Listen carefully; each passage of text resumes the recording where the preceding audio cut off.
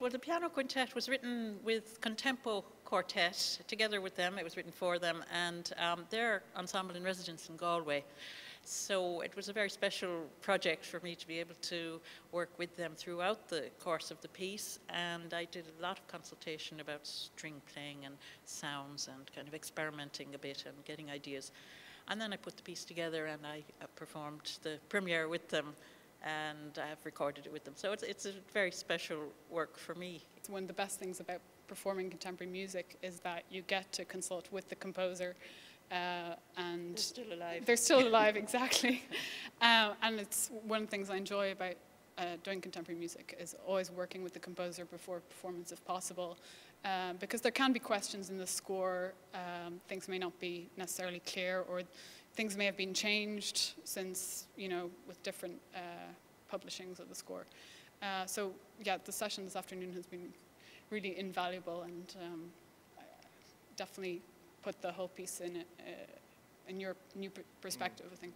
I mean, I'm learning from Isabelle as well, and normally, I guess I would be playing my pieces, and I've played this piece, but it's fantastic to hear someone else playing them and to be able to listen and to get their interpretation on it as well. It's wonderful. Well, it's a wonderful honor. Of course, it's one of the finest halls in the world, and I think any composer is going to be thrilled to know that their work will be played there.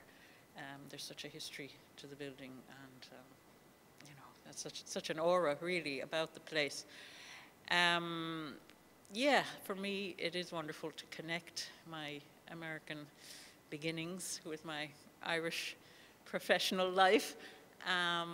So I love going back for professional reasons, and it brings together the two parts of my life, really.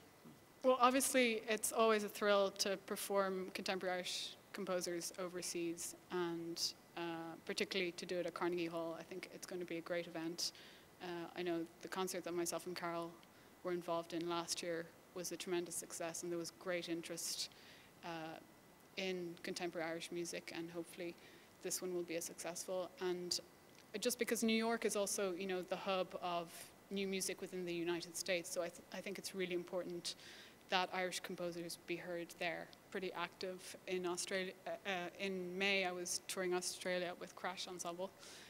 That was a terrific experience. And in October, after the Carnegie concert, I'm actually playing at the Belfast Festival, and I'm going to be doing a couple of world premieres there by Northern Irish composers Peter Rosser and Brian Irvine. So that's going to be a very interesting project as well that's in the works. So I just love working with different composers, both Irish composers and American composers too. I'm very involved with several composers on the state side of things. And yeah, it's something I love to do. Great.